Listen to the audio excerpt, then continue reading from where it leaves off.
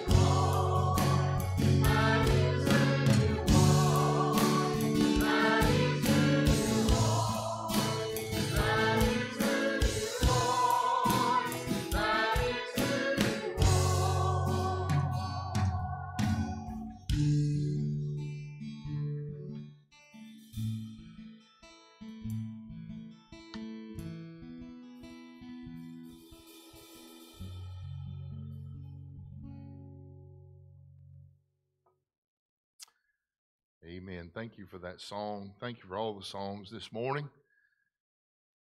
He's working on our hearts. He's here. He's turning lives around. That's who He is. That's what He does. That's what He's up to. In 2020, He was up to that, and in 2021, that's what Jesus is doing. He's here this morning to do that in you and us, whether or not we're here in this room or in that parking lot right outside these walls or all the way around the world beside a computer screen watching. The Lord is there, and we are aware of that. In January of 2020, we started a series and continued on with looking with a 2020 vision through God's eyes and what He had for us. And today we're going to, at least for a while longer, look with 2020 hindsight, looking backwards to help us look forward to the future, to see what we can acknowledge that we've learned and that God is showing us continually. We're still in Matthew's Gospel in chapter 15, if you'll be finding that. You will remember, no doubt, last week we were together in God's Word, and we saw that people were healed if they just had a little faith in a big God. They could reach out and just touch the tassels on the edge of His robe, and there was enough power in Jesus that just through dangling fringe of cloth and faith that Jesus could do it, people's lives were changed just through that smallest kind of outreach in chapter 14. And then in the evening service, we saw that there were those who sought to simply spend their lives as spectators, commentators, authorities, critics, if you will. Now, I know if we have some 2020 hindsight, we ought to be able to look behind us and see that it's been the year of commentators. It's been the year of critics and cynics. It's been the year of spectating and commenting on things ad nauseum until we just think there can't be any more of it, and then there's someone else who is a self-proclaimed expert. I'm not here today to be one more of those. I'm not seeking to be a critic of your life nor your lifestyle. We come to God's house each week and on Sunday mornings, Sunday nights, and Wednesday nights try to faithfully open God's Word and say, this is what God's Word says, and this is what it shows us. And last Sunday night as we opened the text, we saw that it showed us some critics, some commentators. In verse 1, there were some scribes and Pharisees that came from Jerusalem, not to get in on the healing. Jesus had just healed everybody, pretty much, and you'd think people would be excited about that or want to be a part of it, but these people wanted to have an opinion about it. Many people have an opinion on many things. Most of the time, we're wrong. Specifically, opinions tend to be critical. In verse 2, we see that was the heart of these men, scribes and Pharisees, seeking to be critical of Jesus and His disciples. And very specifically, their accusation and their problem was with hand washing and the tradition that it broke.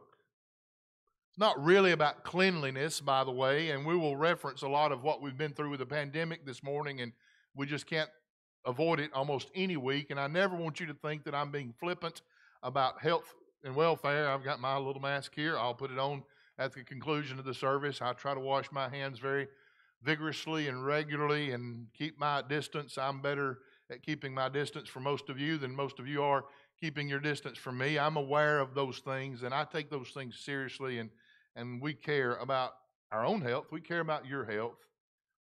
But this is a year with 2020 hindsight, looking backwards, where we can begin to acknowledge some things about some of this kind of stuff that because of traditions, because of maybe welfare issues in our own mind for others or ourselves, these guys were all wrapped up in hand washing to the point of they missed the fact that Jesus had just healed people and changed their life. And so Jesus began to teach about that, and He pointed His righteous finger in their unrighteous noses, essentially, and said, you think you know all about what's right. You care more about tradition. You care more about ritual. I care about a relationship, and one of my laws is that you would honor your father and mother. And They're sitting there, well, sure, we've done that. He said, but what you actually do is when your father and mother convalesce and get older and they need help or they need your assistance in paying a rent or buying some milk or bread, you just say you gave their part to the Lord and walk off and leave them. That's what Jesus told these men.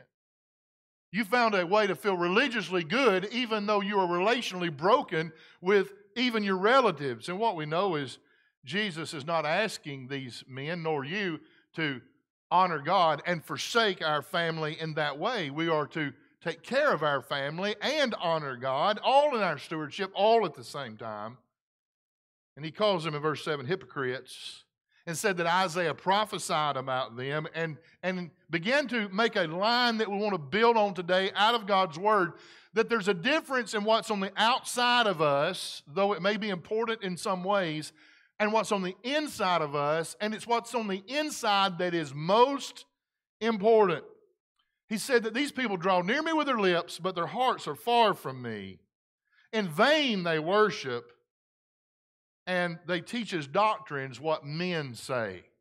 By the way, be here tonight because we're going to hear about a lady who comes to Jesus who was not a Jew and had no standing in Israel, but she begged him and worshiped him, and God heard her. We'll preach more about that tonight. These guys had standing. They were responsible religious people, and they claimed to worship him, but their worship was false. Let's stand to our feet as we pick up our story and read out of Matthew 15, and we're going to begin in verse 12. As Jesus has just chastised these men for their critical spirit, and we want to gain an understanding about the unwashed this morning. Then his disciples came and said to him, do you know that the Pharisees were offended when they heard this saying? And Jesus answered and said, every plant which my heavenly Father has not planted will be uprooted. Leave them alone. They are blind leaders of the blind, and if the blind leads the blind, both will fall into a ditch. Then Peter answered and said to him, explain this parable to us. And Jesus said, are you also still without understanding? Do you not yet understand that whatever enters the mouth goes into the stomach and is eliminated, but those things which proceed out of the mouth come from the heart, and they defile a man? For out of the heart proceed evil thoughts, murders, adulteries, fornications, thefts, false witness, blasphemies. These are the things which defile a man, but to eat with unwashed hands does not defile a man. Let us pray. Lord, we pray that this morning you would make your word alive in our hearts. Lord, that it would bear a harvest of fruit spiritually today. We pray for those that do not know you and are separated from their knowledge of you by sin in their heart. Lord, that you would address that, convict them, convince them of your righteousness and your willingness to change their life forever. And God, we pray that someone would be eternally saved this morning. Lord, we ask you to touch the hearts of your Christian people, those who ought to understand but have failed or ceased to understand this morning. God, that you would give us a 20/20 hindsight to see in our own lives our own shortcomings, and Lord, that we would ask you for forgiveness and change in a new year according to your power at work within us. In Jesus' name we pray, amen. And you may be seated. I believe if we'll open our hearts and minds in 2021, we will find a clarity given to us by Jesus concerning the true nature of clean living. I don't really know anybody that just says, I want to be dirty. I want to stay dirty. Now, we go through life, we get dirty, we're involved in things that are dirty. I live on a farm, there's dirt out there. I come home, my wife's like, stay out there, I'm surprised she hadn't bought a fire hose and just hosed me down out in the yard. Oh, anyway.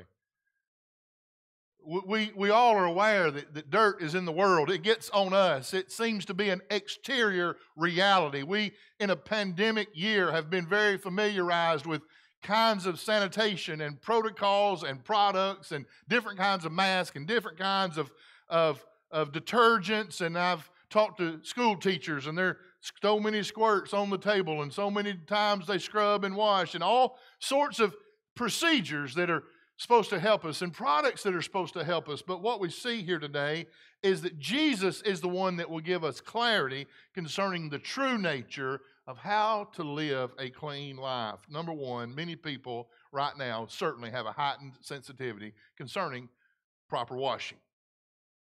How do we wash our hands? How do we clean our tables as teachers? How do we keep our distance in a room? How do we conduct ourselves? What will be good for our health? And those are great things.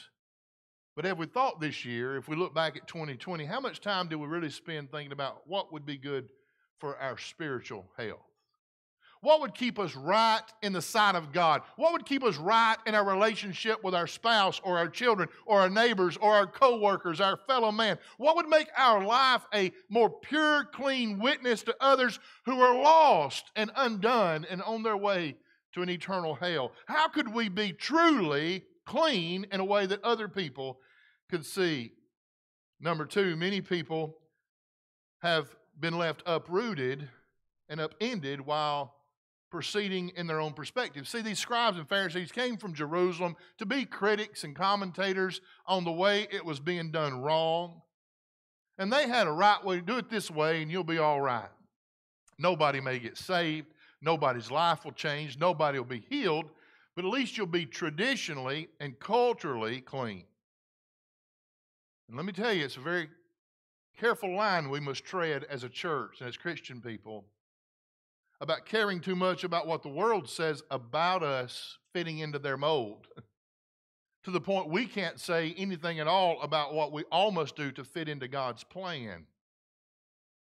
And with 2020 hindsight, if we'll look around, we, I think, must admit that it at least seems like the church in America and the world in 2020 spent more time trying to figure out a way how we could be culturally accepted in the norms and the standards and new procedures of cleanliness rather than being concerned with the priority of God's plan being preached to a lost and dying world who are in the greatest danger ever in their whole entire life, because we feel like we must pay homage to the tradition of men and the commandments taught to us by men. So what's the danger of that? Jesus gave us two great clear illustrations. One is that of a plant that was in the soil and seemed to grow and seemed to be great and wonderful. And another of two people on a journey holding one another by the hand, and one of them leading, the other one following. It's like, well, those are pretty wonderful little emblems in our brain, symbols of progress, a plant coming out of the ground and one person leading another person. That'd be great. You could like silhouette that, and you could probably embroider it on your lapel, and somebody think you're a part of a great club. You're the tree sprouting group, or you're the leadership group. But the problem is, if you look closely at Jesus' story, what he says is this plant, at a time, someone comes and grabs it, plucks it out of the ground, shakes it real hard because you don't want to waste any dirt on a weed. You just shake that thing and then throw it away. Some of y'all are gardeners. If you go to your garden, you may have a little pile over there in the side, or maybe it's in your wheelbarrow. My grandfather, Lee Hunt, was a farmer, and he waged a lifetime war against sticker weeds. I've shared that before, and what he would do with a mattock and a shovels, he would break it over, and there's a way to do it. Anyway, you get down there and you got to get the tap root and get it out and shake the dirt off of it, pick up any leaf or root, get it, and you put it in a feed sack or a salt bag. Then you roll that up and you go burn it in an incinerator and ask the priest to pray over it, and it'll never come back. No, it's like a big thing. You had to do all that because you want to get rid of this junk. You got to get it up by the root. And Jesus says of the scribes and the Pharisees and their kind of cleanliness, it's just going to be plucked up, shook off, and thrown away. And he said also it's like a blind leading a blind person. Now you got to think about that. One blind person's out there and they're groping and they can't see the way forward, and they know they want to go forward. They know they're not where they need to be. They want to progress. Like I think most lost people. I think God puts a lostness and awareness in people's lives, a God-sized hole, if you would. And somebody says, I need help. But the problem is there's another blind person out there, and they are sure they can see. And they say, I can help you. And see, the one blind person doesn't know the other blind person is blind. And so the second blind person just runs and grabs the person by the hand. Follow me. And they're, okay, somebody's willing to help me. And so they take off on this journey. And the first person's feeling pretty good because now they got somebody leading them. That's what they wanted. A whole lot of people in the world looking for somebody to lead. Who will help me? Who will blaze a trail? Who will set a pace? Who will go forward with me? And somebody's out there saying, I'll do it, I'll do it, I'll do it. And Jesus says it's like a blind person leading a blind person. Before you know it, the one blind person who knows they're blind is leading a blind person who may not know they're being led by a blind person, and they both end up in a ditch, upended together.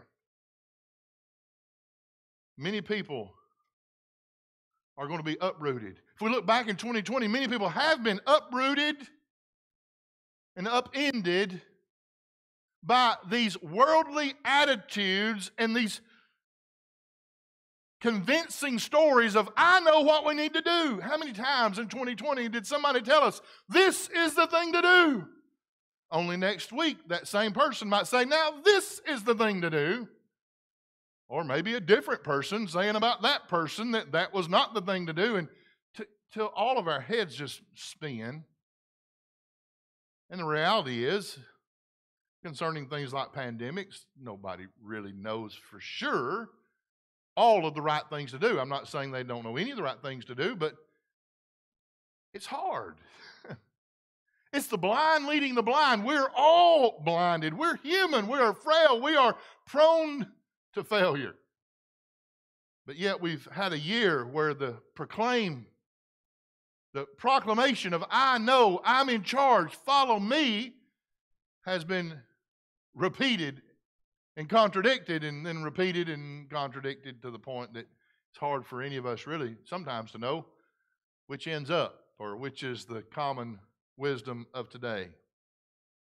Well, let me help you a little bit. Number 3, we don't want to talk just about what people say, but what does Jesus say? Jesus taught his disciples that the physical realities of this world do not have ultimate importance. Again, if you walk away from today's sermon saying the preacher said, doesn't matter if you wash your hands, doesn't matter if you wear a mask, that's not what the preacher's saying.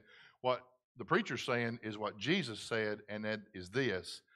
The physical realities of this world do not have ultimate authority and importance in our lives. We are made by God for eternity. You get that? We're not made by God for this simple temporal existence. There's an eternal soul that God has put in you and designs and desires for you to live for eternity, and we cannot therefore put all of our import and all of our attention on just what we're doing for this moment and right now and for the perpetuation of that which by nature will not last forever. So what do you mean by that? Well, look at verse 17. Jesus has been preaching to the scribes and talking about the scribes and the Pharisees and their messed up view of tradition and life and importance. And then Peter chimes in, verse 15, we don't get it, Jesus. And then verse 16, Jesus says, and you don't get it either? So it's not just that blind and lost people don't get it, but sometimes those who are supposed to see still don't get it. So if you're here today and you're struggling with 2020, and even in hindsight, good. We all struggle to make it make sense. And so verse 17, Jesus says this, do you not understand that whatever enters the mouth goes into the stomach and is eliminated? Now, let me be clear and let me be sensitive by saying this. If you will put on your adult goggles and read that passage of Scripture and say, what did Jesus just say? Jesus just said exactly what you think he just said. When you go to Christmas Eve or Christmas and you gobble up a bunch of really good food and it's the best food ever, I've never had any food better than this food, or New Year's Eve and you ate black-eyed peas and turnip greens or fat bat or pork back or pork chops or whatever it was you had. Man, this is good. This is so good. It makes me want to slap my mama. It's a country phrase. Best there's ever been. In just a little while, you're not going to have access to that anymore. The Greek word for eliminated means just exactly what you think it means. The old-timey phrase means we go to the outhouse. That's what it would say. That's the Greek word for eliminated. That's really what it says. So for a little while, we take stuff into us, and then what we took into us is no more in us. And we put a lot of time and thought into this us, the us that is material. And what Jesus says is all that part of us is here, and it's gone. It's no more. It's a process that's taking place. You're going to be born. You're going to live. Can I tell you something with love? You're going to die unless Jesus comes back first. I'm not being hard. I'm not being a smart aleck. I'm not being a cynic. With all the love in the pastor's heart, I can tell you is I've been around more funerals than probably most of y'all. And we could probably add most of y'all together, or at least half of y'all together, and I've still been around more death.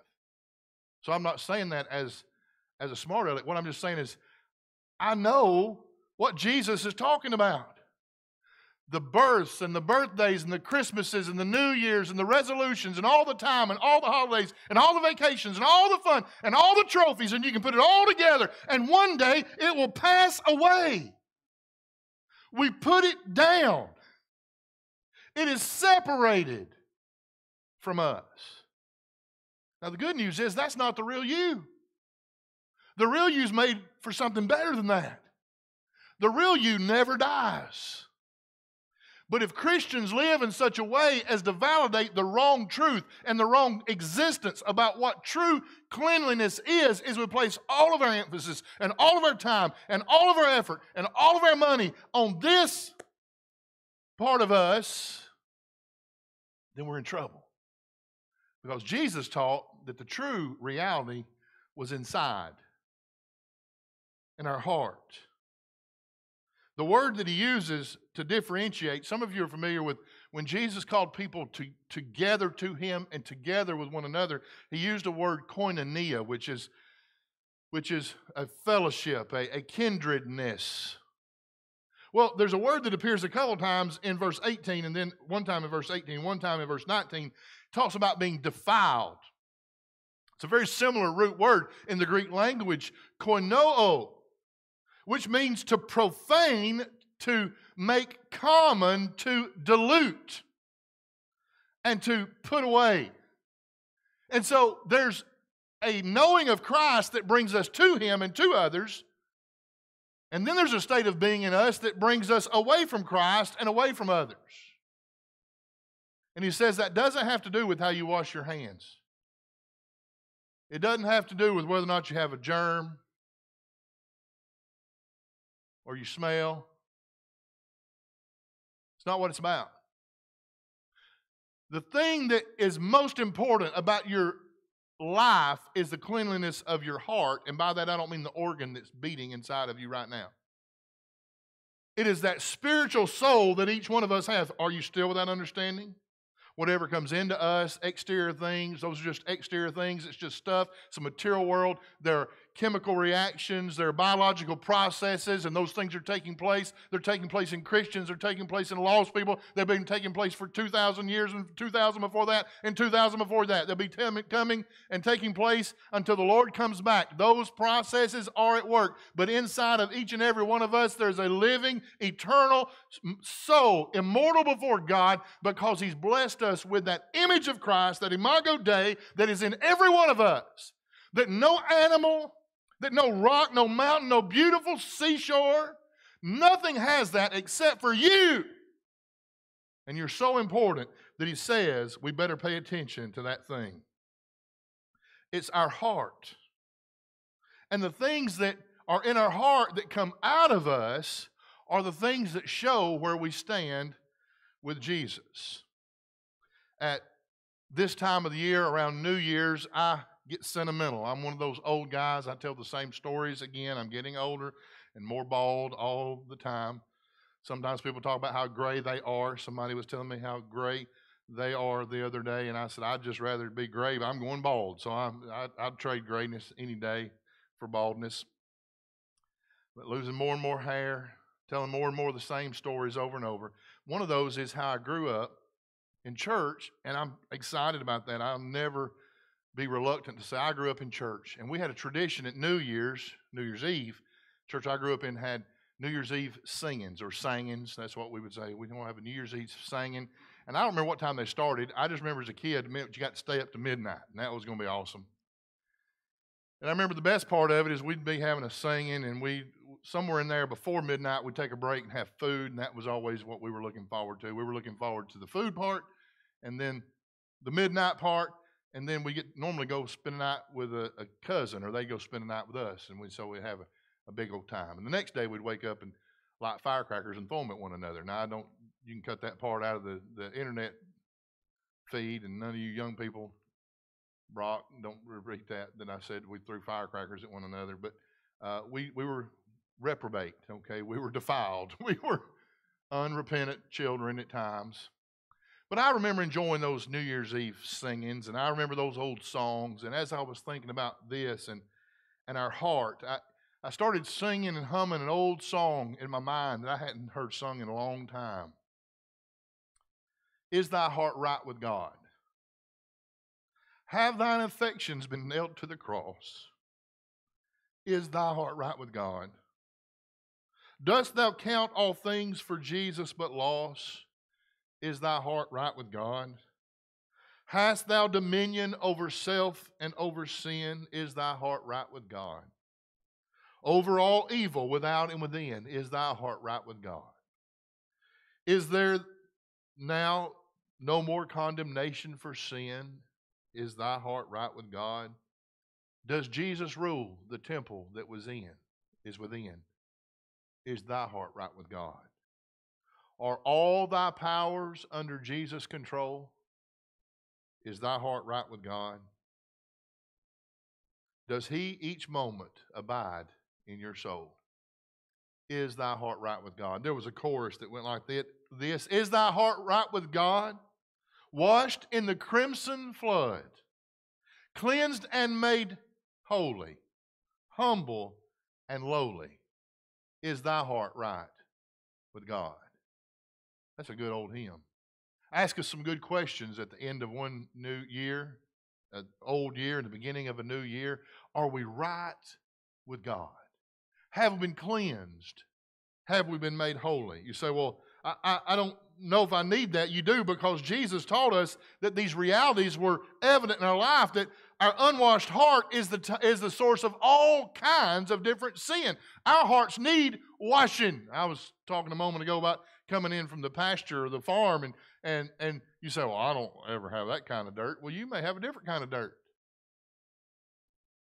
So it don't matter what your dirt smells like or what my dirt looks like or his dirt smells like. Dirt's dirt. Uncleanness is uncleanness. And it's not about the exterior, it's about the interior. And so Jesus, if you didn't think it was polite what he said earlier about eliminating this food on the inside, hear what he says about what's on the real inside of us in our hearts. It's even a more gross list. For out of the heart proceeds what? Evil thoughts, murder, adultery, fornication, theft, false witness, and blasphemy. Well, there's a list to try to get over in 2021. Somebody says, well, I didn't have any of that in me in 2020. Well, let's be careful. Let's make sure our 2020 hindsight really covers it all, that we go back and look. I know if we look at our world, we can find many people who spent a lot of time with evil discussion in 2020. There were several political races going on. A lot of people talking evil about a lot of people. Some still going on. I don't know what they're going to advertise on my YouTube feeds when the political elections end, but I'm looking forward to it. So much evil discussion, murder and slaughter. I looked it up between services because it came to my mind. I had not looked it up earlier. A new report by the Council on Criminal Justice has found that homicide in the United States was up by around 36% in 2020. That's a 2020 hindsight we'd like to not see. And by the way, some people have said to you politically, oh, that's only in one color state or one color city, red states, blue cities. There was less than 0.5% difference in blue cities and red cities in the homicide rate. Unless you think your political party somehow has made a difference in this world and the brokenness of our hearts. The world we live in is fallen. The year we've gone through has been difficult, but the year we're facing is also going to be difficult because there's still a fallen world out there. The good news is God is bigger than all of it in any year and in every generation.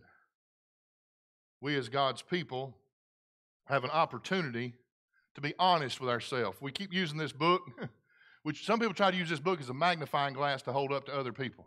Look at Delilah and her sin, it gets bigger to me, and I look at Heath and his gets bigger to me. And if I look at you through that magnifying glass, your sin just gets bigger. So the Bible says that it is not a magnifying glass for your sin in my eyes. It is a mirror for my sin to see me how God sees me. So let's look at ourselves in 2021 and see what our 2020 looked like with our evil discussion, with our murder, with murderous tongues. You say, I didn't kill anybody. How many people did you kill with your tongue? Our adultery, our fornication, our thefts, our false witness, our blasphemy and slanderous speech. All of these could be worthy of an entire sermon all by themselves, but nobody show up after week one. I'm not coming back. Next week's murder, next week's adultery, next week's fornication. How about we skip to the last one, blasphemy and slanderous speech. I don't know how to gauge what a record would be like, but I don't know if there's ever been a year with 2020 hindsight looking backwards where the church in America or the church around the world has said the right things about the wrong entities and the wrong things about the right entities as much as they did in 2020. Ascribing to a government or ascribing to a hospital or ascribing to a medical profession the things that only belong to God. Ascribing to an economy or to an employment or to a stimulus check the expectation that only belongs to God is blasphemy. I'm not saying medicine is not important or healthcare is not important or your economy is not important, but the Bible says the most important thing in our lives is God and our relationship to Him, and yet Christians and churches around the world have bowed their knee continually in 2020. With hindsight, we can say for sure to say that the most important thing is something else. We have not focused the way we should and the way we must in 2021 on the sufficiency of Jesus Christ for us to be who He's called us to be, who He empowers us to be, clean-hearted people, and change us on the inside. So I believe we've had not only record murders in 2020, I think we've had record blasphemy in 2020. No one can judge it but the Lord. And at the end of the day, it doesn't matter what everybody else did. The question is, what did you do? Where did you place your greatest faith? Where have you placed your greatest expectation and greatest trust? On what accomplishments have you placed your greatest accolades in 2020? With hindsight, often we must say we put too much of it in the government, too much of it in the economy, too much money, too much of it in our finances, too much of it in our physicians, too much of it in our pharmacies, too much of it everywhere except for the expectation that Jesus is the one that can keep us clean. We as God's people must be different in 2021. Jesus taught us that the unwashed heart is the source of all types of sin. Yes. You say, well, what's the big deal about that? Well, Jesus taught us that it's the unwashed heart that will ultimately defile you. That ultimate verdict on your life will not be what illnesses you suffered with in this world. Listen to me because we're almost done. And I'm not trying to hurt your feelings, but I would like to get your attention. I don't know of anywhere in Scripture where we're ever even hinted at the fact that when we stand before God in eternity that He is going to care one iota about how we died.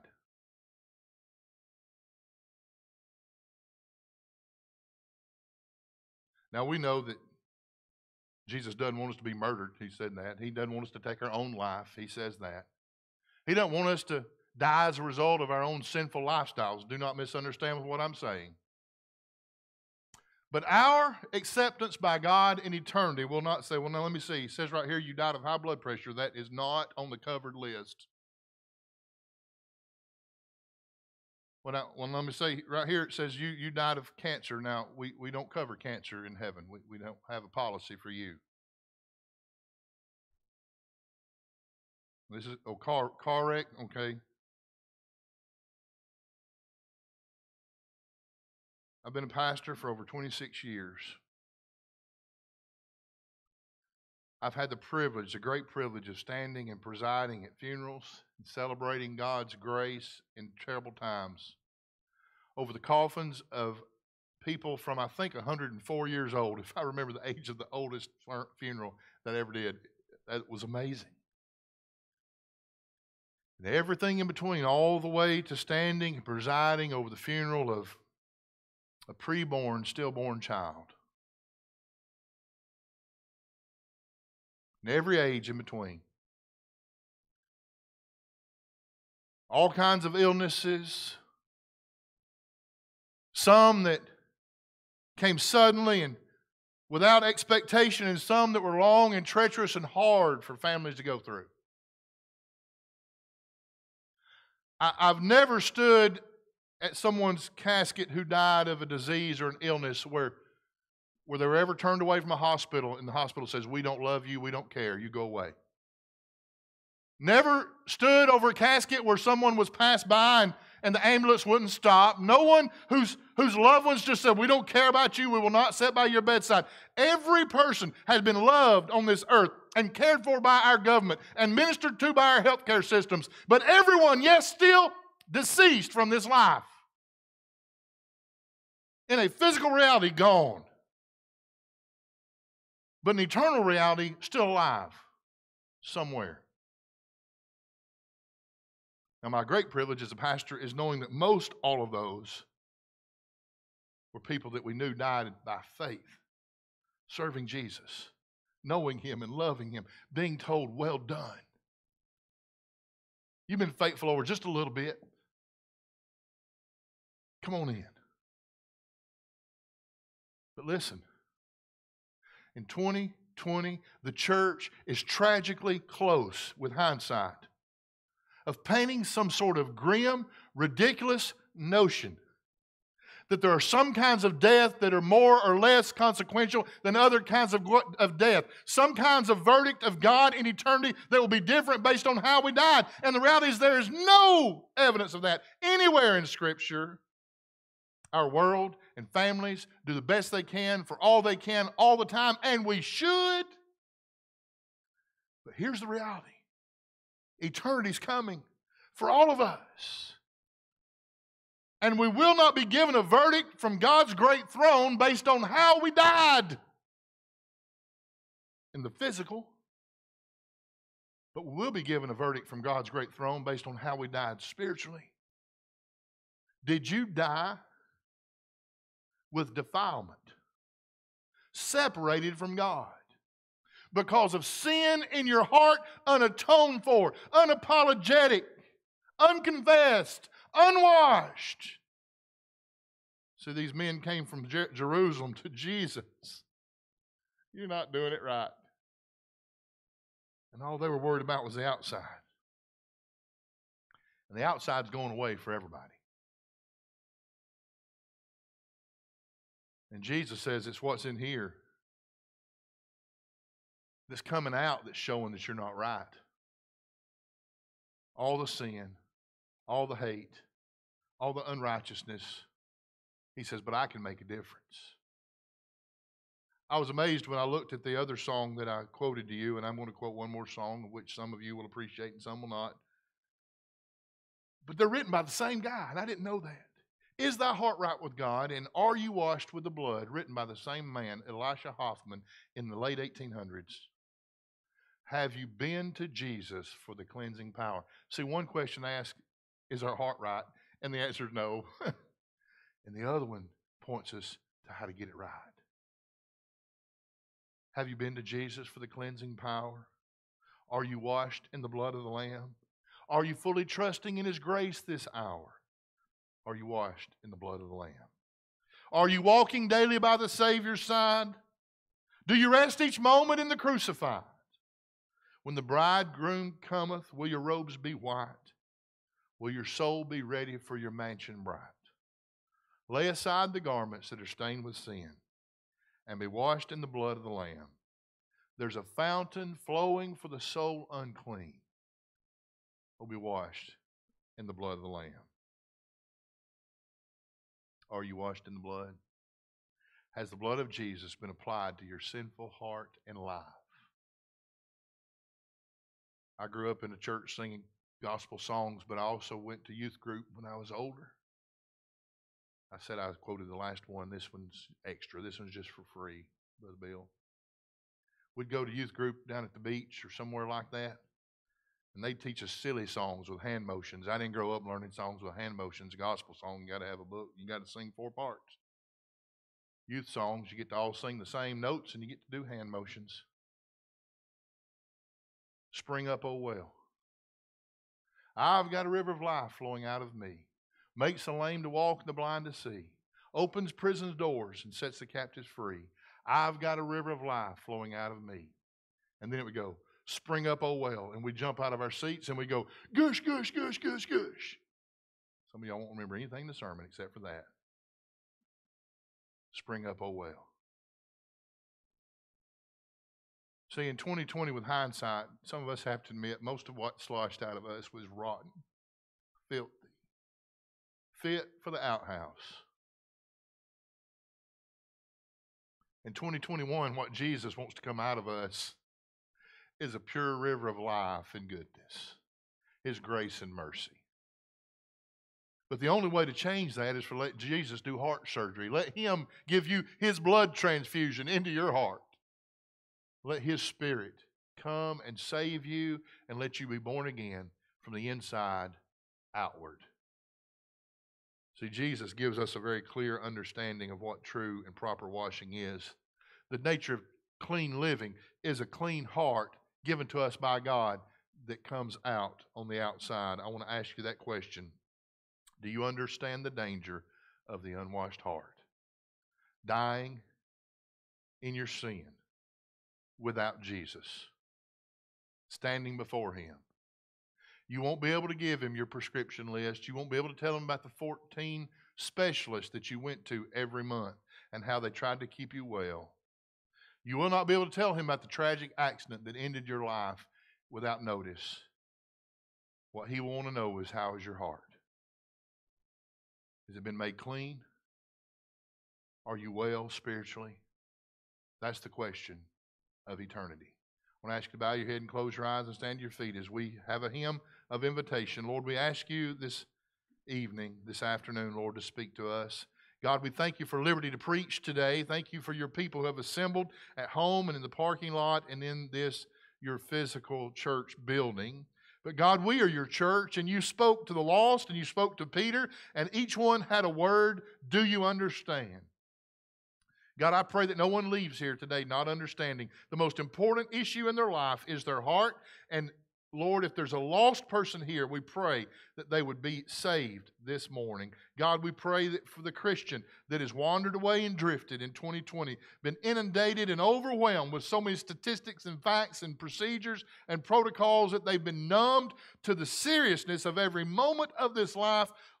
Live for you. God, that you would give us grace in this moment to respond based on your Holy Spirit. For salvation, for repentance, for encouragement, for being built up. Whatever you're calling us to do, Lord, that we would do it. In Jesus' name we pray. Amen. You come right where you are in this moment, at home, in your parking lot, right here, wherever you are. You respond to the Lord and surrender all to Him this morning.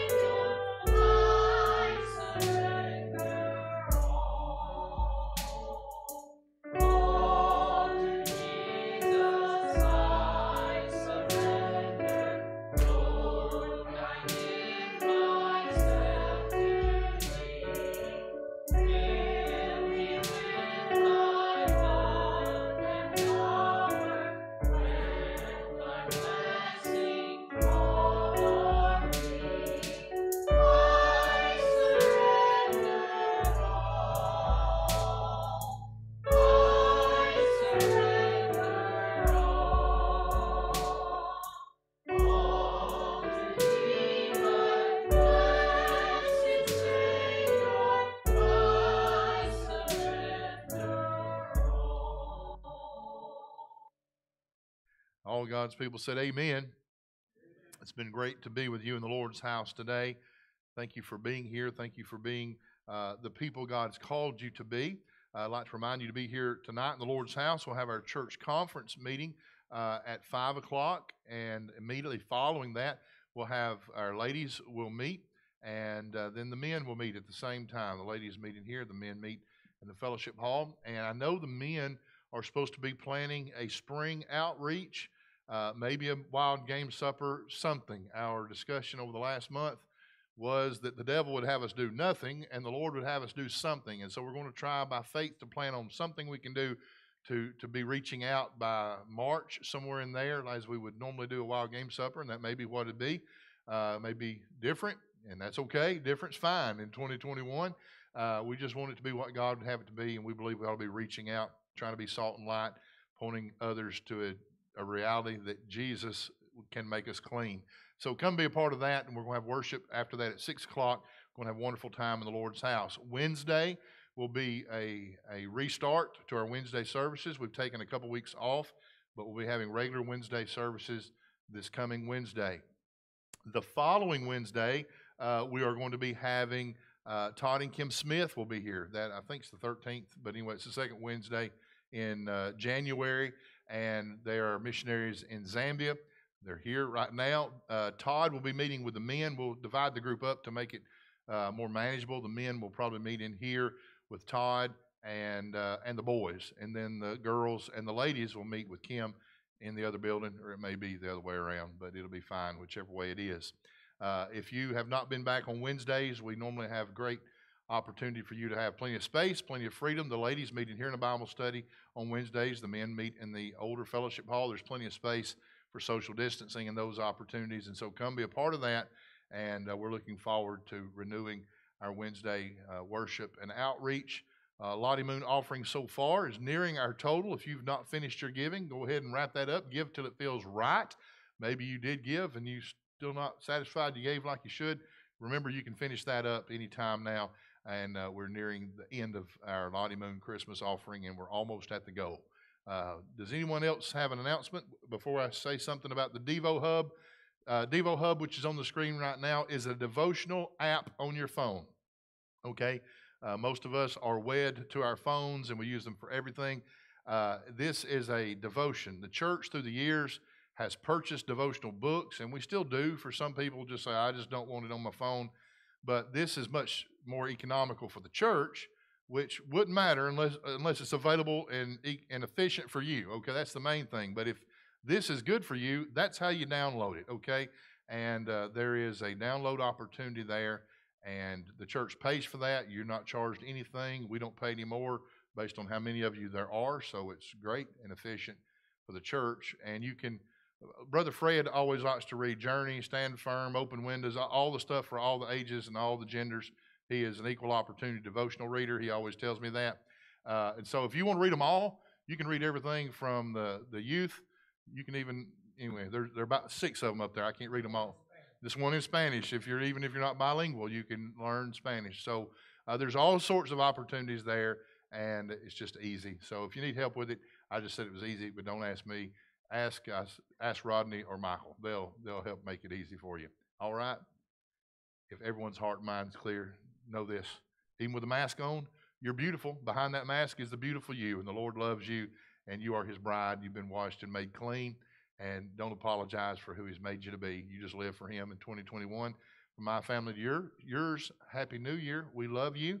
May God bless you and keep you, and we'll see you back in the Lord's house tonight or until we meet again. Love you.